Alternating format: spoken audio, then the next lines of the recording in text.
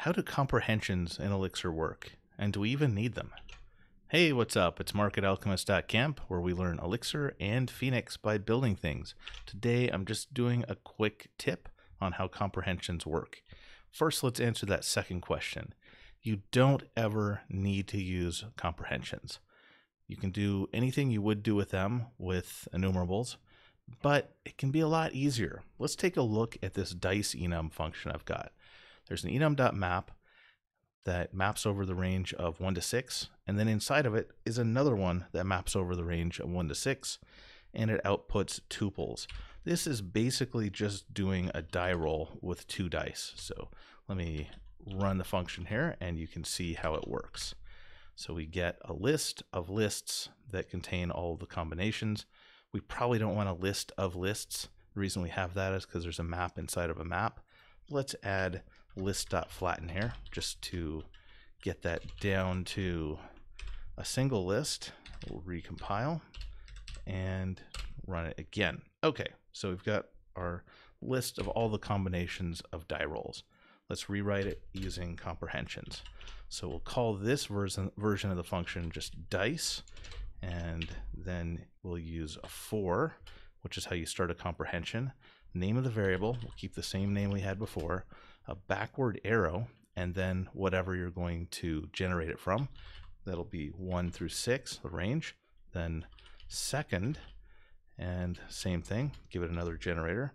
And what this will do is this will create all the combinations of both variables. So it's essentially going to do the same thing as an enum.map inside an enum.map, although actually an enum.map inside of an enum.map will also generate a list of lists. This won't. It'll put them all in a single list.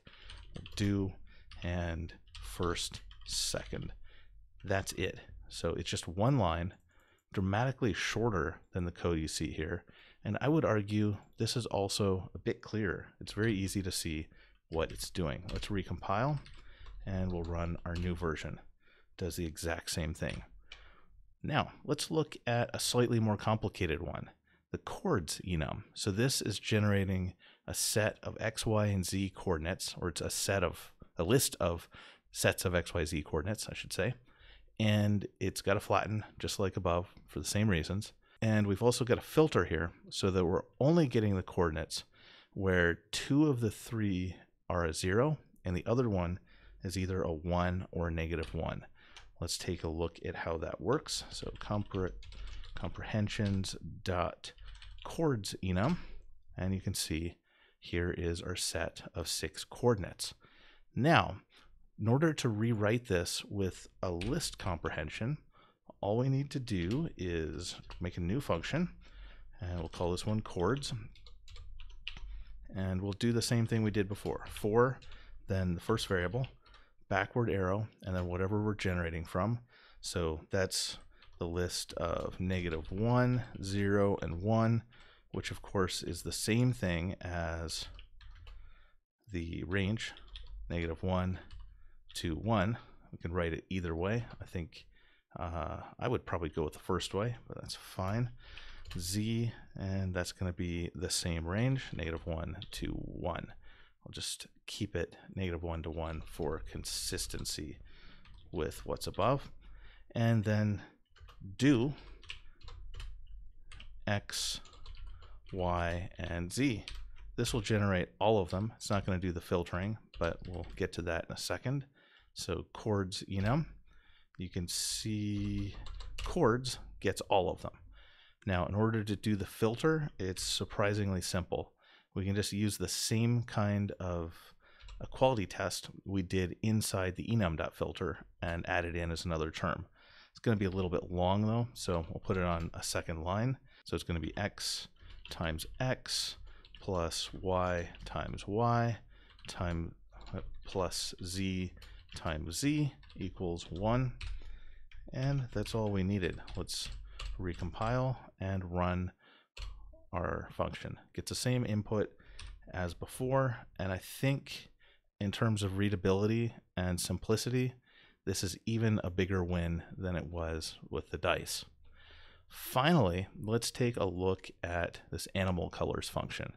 I don't have an enum version of it. We're just going to look at this comprehension I've already written. So we have a list of strings, two lists of strings. One is for animals, one is for colors.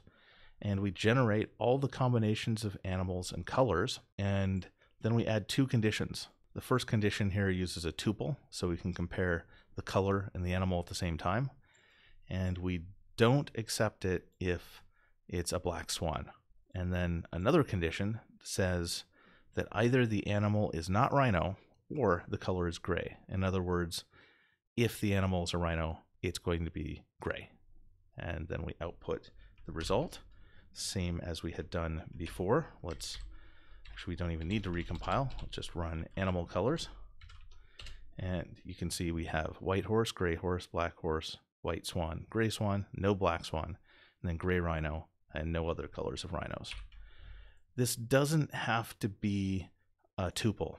We can actually return whatever format we want. We can type into and then specify what kind of structure we want this to go into. So, for example, we could use an empty map, and then instead of a list of tuples, we'll get of maps, where the one on the left side maps to the value of the second thing. So here the colors are the keys and the animals are the values. And since maps can't have duplicated keys, we only have 3 items total.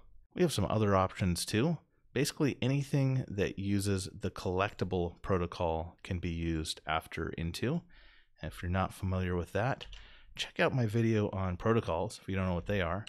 And if you want to know about collectible, just Google it and you'll find the Elixir docs. You'll see exactly what functions you need to implement in order to use this with your own structs.